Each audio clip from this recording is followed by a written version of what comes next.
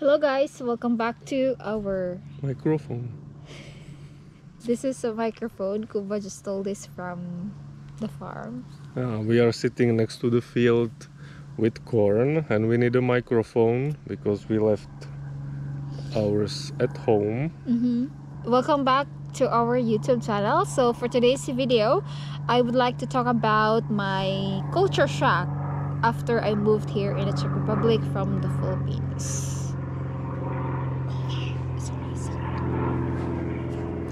Yes, and a little bit of story time for you guys. Like, we got together with Gwen like 3 years ago, and then I came to the Philippines first. I spent there some time, and then I brought Gwen here to the Europe, to the country Czech Republic. And I can say it was a huge culture shock for me in the Philippines, and of course it's a huge culture shock for Gwen here in Czech Republic. And in this video, Gwen is going to share with you all those culture shocks which came on her mind, and we will discuss it here together. So let's go for that. Gwen has actually a list of Culture shocks. So I got 19 culture shocks I had. So I'll try to go over this culture shock. So the number one culture shock for me is language. So for me, it's the language is the number one culture shock. 3 years ago, before I met Cuba, I didn't know that there is a Czech Republic's existence. I didn't know that there is this country in Europe which named Czech Republic. So the first time I met him, I thought he's from America, and then he told me that he's from Czech Republic and they have a different language called Czech. So I was really shocked after hearing it that his language is Czech and I have a zero knowledge about it. So they said this language is one of the most difficult language in Europe, and I would say it's true. It's really hard, and especially the pronunciation, it's really hard. So Like, yes, I can say it's really hard.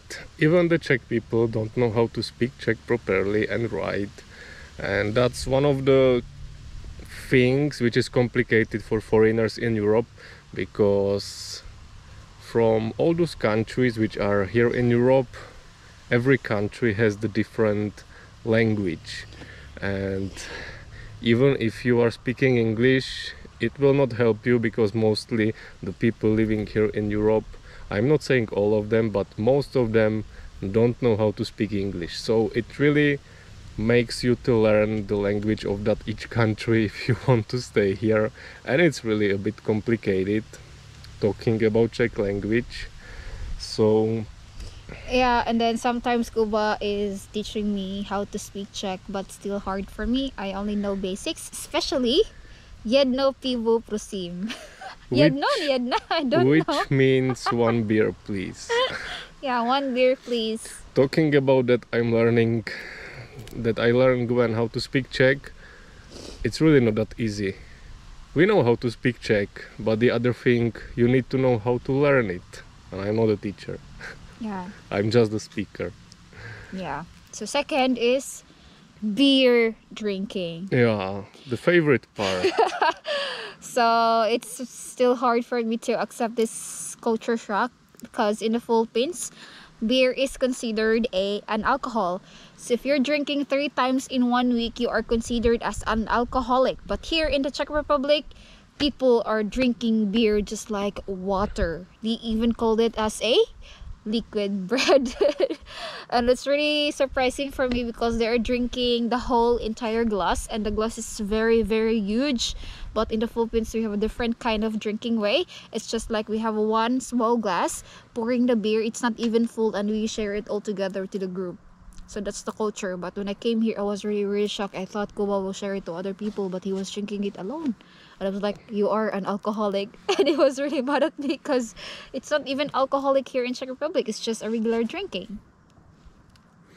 Alcoholism is once you don't have control about alcohol and you are drinking alone. Yeah, that's why it was my culture shock, actually. But So am I an alcoholic? no, it's just that different mindset we have in the Philippines. But yeah, that's also my culture shock. The third one is the transportations. So The transportations in the Czech Republic, we don't have trains and trams, but in the Czech Republic, they have like a very nice transportation. It's very synchronized, it's really organized.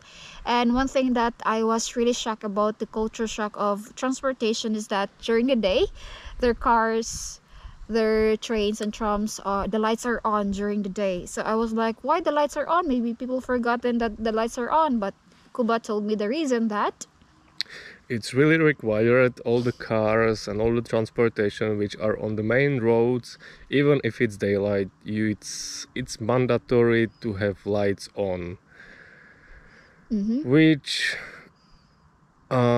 is quite useful for the lights which are at the back of the car, but which are at the front, it's not really useful. But it's the rule, you have to keep with that. If not, you will get penalty. yeah. Then I was really impressed how amazing the Czech Republic in terms of transportations and roads rules. It's because they have a lot of road signs like you cannot drive without a driving license, and you should also go to driving schools. So in the Philippines, we don't have like that. So I was really, really shocked regarding with that people should go to the driving school so they can get a driver's license, and that if they can have a driver's license, they can drive. Which will early come to you as well, because Gwen got the chance to sign to the driving school to get the driving license. If Gwen will want to, she will make a couple of clips and maybe the whole vlog from her driving license, from her driving school and all that experience. Let's see if it will be funny. Gwen is actually already nervous now. Yeah, because I think it's a tough challenge for me, especially I don't even know how to drive a motorbike. I'm really scared of driving, so I'm not sure if I can beat the challenge, but I hope I can. Everyone is scared at first, everyone undergo that, and everyone passed. Not everyone, but many people passed. Even after so many attempts, they were able to pass. Even me, I was nervous, and now driving like it's nothing.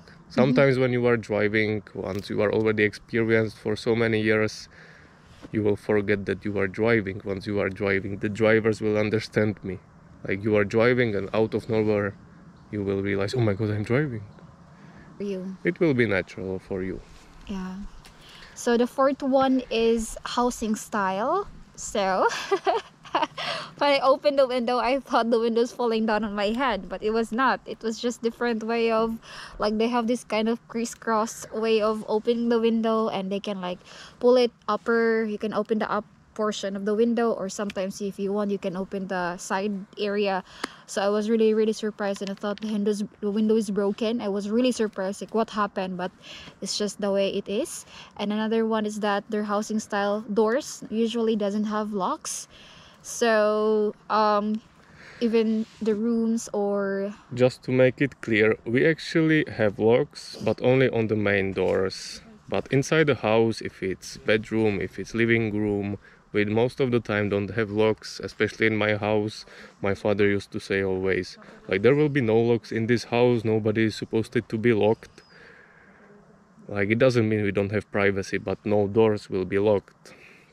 So that's the way. But always we have the locks on the main doors, which brings me to the question. When I was in the Philippines and I always came to the Gwen's house, the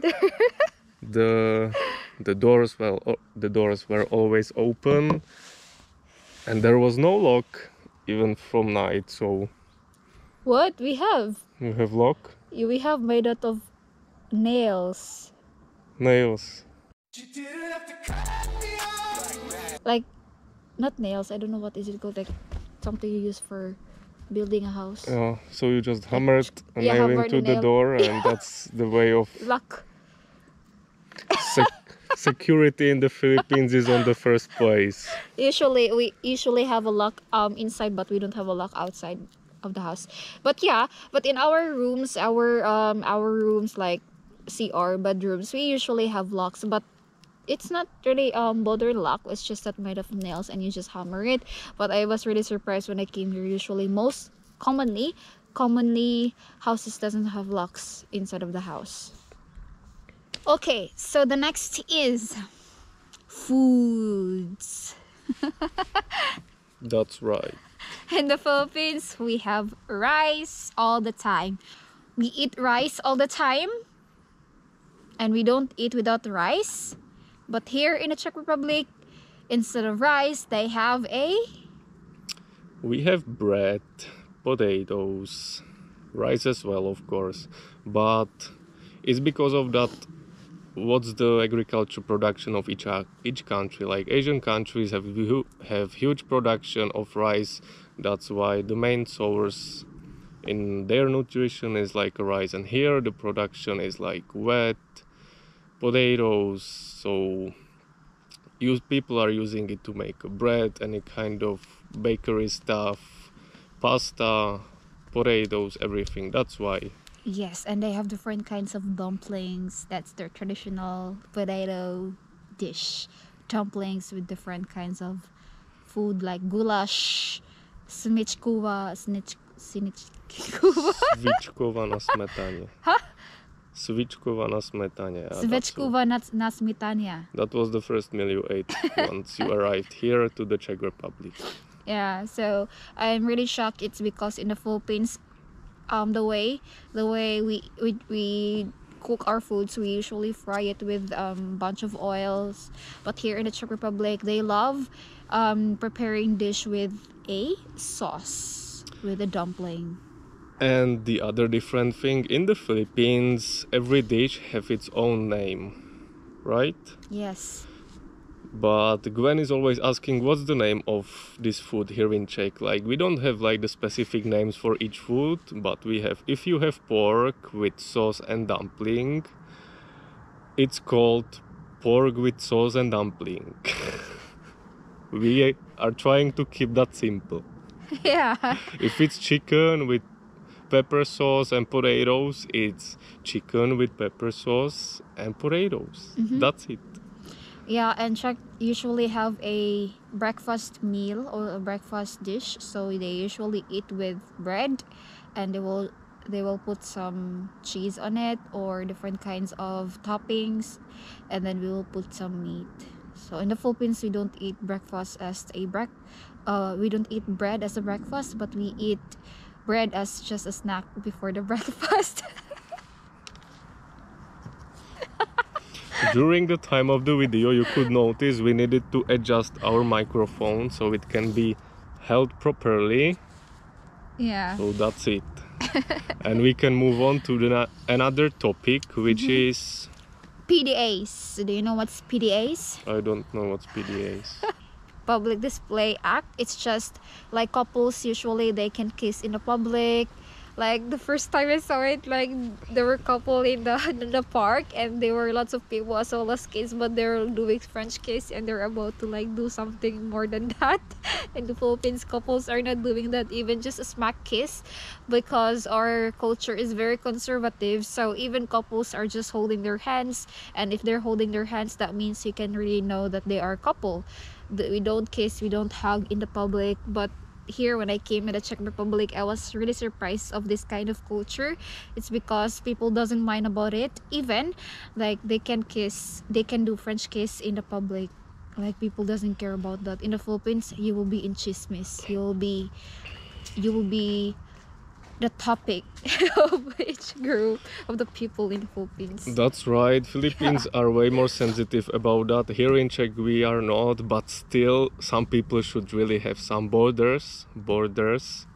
Sometimes it's really going over these borders in public. Sometimes it looks like the people are really going to do silly in the middle of the public, streets, like with people and kids everywhere. That's already disgusting even for me. And I'm also not into those, like I'm not forcing Gwen to like kissing in public and like those. He's like, not allowed to kiss me in the public. Never. I'm not allowed to kiss in public. Even in the Philippines as well. But I It's don't more than mind that that. in the Philippines. If you kiss me like just a smack kiss, no. Everyone is very conservative and they will talk behind your back. So a connection with that public kissing or PDAs, Another culture shock for me is being naked in the lake or in the river. Kuba is also naked sometimes when he's taking a bath in the lake or in the river, but it's like normal, it's fine for them. But in the Philippines, it's really not. We are not even like, we it's still very conservative or sensitive for people. If we are going to swim in the beach with a bikini, sometimes people are swimming with pajamas and t-shirts. But here, people can do like more than just a bikini. They can be naked if they want to. People will never mind it. That was the thing. I was like, it was strange for me when I came to the Philippines and saw many people wearing t-shirt and long pants when they were taking bath in the sea, and I was thinking like, maybe they don't want their skin to be burned under the hot sun. But it was not the reason. It was the reason because they are shy. And here, yeah, all around the Europe we have nude beaches where people are naked, and it works and it's fine and it's legal. Yeah, and people doesn't care about that in the Philippines. Oh my gosh. All grandmas, grandparents, and grannies and old people will get mad on you. You will be like being famous on social media, especially Facebook, if you will do that. You will call us crazy. Yeah. Another is self-service payments and BYOBs. In the Philippines, we don't have this kind of services. We usually have cashier and assistants. So the assistants are going to pack our goods. But here in the Czech Republic, you should do it yourself because there's no assistant who will assist you in everything. So it was also amazing for me because they don't need to hire many employees, but people can be responsible in terms to their things. So yeah, it's right. BYOB means as well that you can bring your own bag to pack your things. In the Philippines, the plastics are provided by the mall without payments. But here, if you want to get a plastic from the mall, you have to pay for it. Yeah, just to explain that self-service payment, it looks like this. You will just get your groceries to the cart, and once you will come to the cash machine where you will scan all the stuff you have, you will pay and you can leave.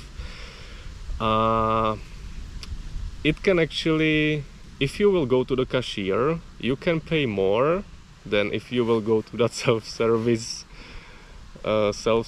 machine, because we are Czech people, we are not absolutely honest, and sometimes can happen we will forget to scan some goods so it can get to the cart, but we forget, of course. We want to be that honest, but you forget. We are not professional cashiers, we are just regular people, so you forget. But that's how it works. Yep. Another is the climate in the Czech Republic. Climate is perfect. Oh my god. This is one of the coldest countries in Europe, I guess. It's not even. But Czech Republic is very cold. For me, I'm still having hard time adjusting from the weather in the Czech Republic, in this country. It's because in the Philippines we have two kinds of seasons, rainy and dry season. So usually if it's not rainy days, the temperature goes up to 33 degrees to even higher. But here, even like 20 degrees, it's already cold for me, so I have to wear jackets. And right now Kuba's wearing shorts, as you can see, and I'm already like wearing jeans and jackets with me because it's already very cold. So I'm still having a hard time adjusting for the weather. I will put here a video and you will see how much Guendie is having a hard time in cold weather, and especially once there is a snow. So all those are just an excuses. Next one is greeting custom. So here in the Czech Republic, one of the best qualities of being a Czech is that they are very polite. They greet even strangers with dobrý den, ahoy, ciao, like that. In the Philippines, we have a different kind of... You know it's not a real microphone, right? Yeah, I know it's not real. But yeah, one of the best qualities of Czech people, they greet even strangers, and it's really, really nice because even if you don't know these people, they will greet you. In my country, we have a different way of greeting. Maybe smiling is our gesture, but we don't really greet saying good morning, hello, hi. We just nod or say like smile with our faces. But here you should do like with words, because if not, you'll be like, it's really impolite if you will not do that. Yeah, it's the way once you will enter to the store, to the restaurant, to the pub, anywhere, you are supposed to say like hello and loudly. So many people are shy to say like loud good morning, they are just good morning. That's But me. that's really horrible. I always complain to Gwen like, can you say it loudly? It's nothing wrong Because about that. I'm really shy to say it loudly because in the Philippines we don't really do those things. So I'm still having hard time adjusting from that culture. Though it's really nice, it's really nice that people are greeting you even if you don't know these people. They are still going to greet you. But in the Philippines we don't greet strangers. So I'm still having a hard time. But we Filipinos are very nice. We smile all the time even to strangers. But it's just that we don't say hi. We just smile and we don't say hi, we don't greet. It's not a Filipino thing, but I want to adapt from that culture, and I'm still adjusting up until now. That's right. Next is We are having interesting topic now. people are not that smiling. Can you explain, please? Because sometimes Kuba, I ask him if you're mad or not because I'm having hard time to distinguish if he's mad or not because he's not even smiling. But he said it's not mad, but he's not smiling. It's just not, that's not the thing of being a Czech. They have this kind of German culture, like maybe they adopted this kind of culture of not smiling. That's how I look like right now. That how I look the most of the time during the day. Like it's not even smiling, but also it doesn't look like I'm mad. It's just my regular face, and it's most of the people in the Czech Republic. We are not mad, and if you will approach us and you will start talking with us, it will immediately change, like according to the occasion or the topic you want to talk about with us. So that's it. Don't be afraid of us here in the Czech Republic. We are not biting Yeah. sometimes. Or maybe I'm just too judgmental, but I get used to Filipinos who smiling all the time, even to strangers. So I'm still having this kind of adjustments as well. That I should believe that these people are not bad. It's just that they're not smiling. Which brings me to the other thing.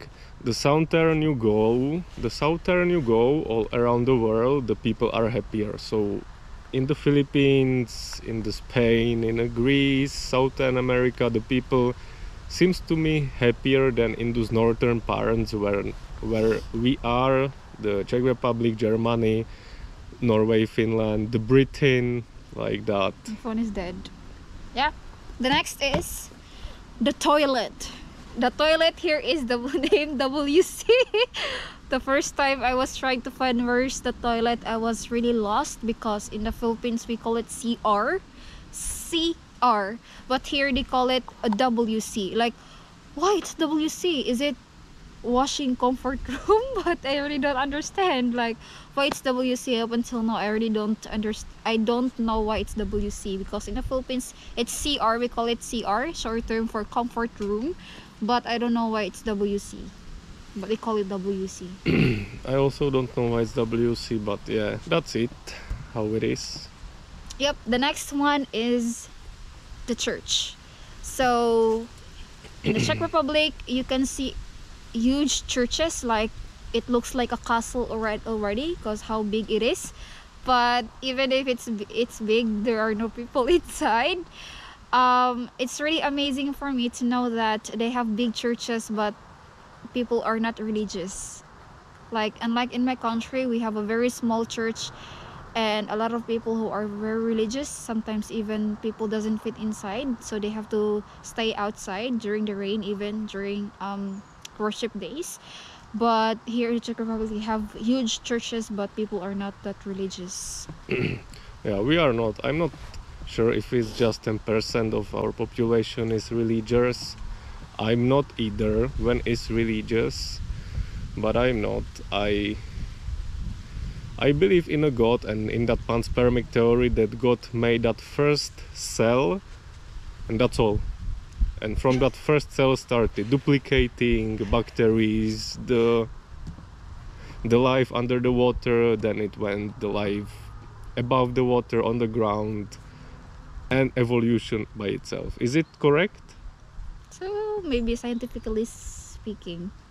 Is it? It is correct, It's guys. not It biblically is. speaking. It is. Yeah.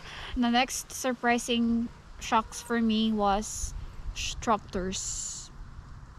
It was my first time seeing a tractor when I came here in Czech Republic. I didn't even know what's a tractor. Yeah. So in the Philippines, we don't use tractors. People cannot afford buying that, so we use carabaos or maybe digging or doing farming using tools like traditional tools. But we don't have tractors. Just like here, it's really nice that people are using tractors, so their work in the farm becomes easier compared just using your hand. That's correct, but the other thing is the landscape in the Philippines is not appropriate for having a tractor. Somewhere you cannot even drive the tractor there, and here in the Czech Republic or the whole Europe, there are like lowlands, the plain area, and you would not be able to produce that huge demand of foods and grain just with the carabao or bare hands, just with tools. So that's why. Using vacuums and washing machine. So here in the Czech Republic, they wash using washing machine and they sweep their homes using a vacuum cleaner. So in the Philippines, we don't really have those things. It's not that common, especially in the provinces areas, because we are usually using our hands when we are washing our clothes, and when we are sweeping our floor, we're using brooms. So that's also the culture shock for me, because I realized as well when I came here in the Czech Republic that your work will be easier if you're gonna use those things, but in the Philippines you don't have. And maybe because number one, those are very expensive and we can't afford, and also it's just that, yeah, it's expensive, that's all. Yeah, that's right. Like, we are having at home this kind of vacuum. It is quite noisy and it can literally wake up all the people, all our neighbors. So the advantage of having just a broom is quite nice. You can just easily swipe it off. If it's like huge pieces of the dust or like that, but if it's like some powder or something, it's always better to vacuum it than sweeping the floors with a broom. That's it. Yep, the next one is the pub. You can literally see pubs everywhere in the Czech Republic, and you can find people in the pub. Yeah, they love going Really? to the pub. Yes. Surprising. And then, yeah, we have pubs in the Philippines, but it's really not that common because usually people are drinking just outside of their house or just inside of their house. So pubs are not that common, but here in the Czech Republic, this is their number one place to gather, in the pub. Like, you can literally see people every day in the pub. And one thing it's different is that they're drinking, but we don't have even a karaoke. So their way of bonding is just talking. And this is also a culture shock for me, because in the Philippines, if you're going to gather and drinking with the family or friends, usually with karaoke and beer. But here they don't like noises that much. But they don't like noises, but they're talking too loud in the pub. And that's culture shock for me still. But you have to admit, pubs here, it's very fun when you are there, right? Sitting, drinking beer, sitting, and drinking, just and talking. Yeah, I think that's funny. Yeah, that is. Next for me is people likes to hike all the time. That's right. They generally walking. Yeah, they love walking. And for example, the way for you to arrive in this place, it takes maybe 1 hour or 2 hours for you. They just walk. Like, oh my god, literally you want to walk, because in the Philippines, even if it's just 1 kilometer, we ride. It's not even 1 kilometer. I'm going to tell you a story. Once we were in the Philippines, we decided to go for a weekend vacation. We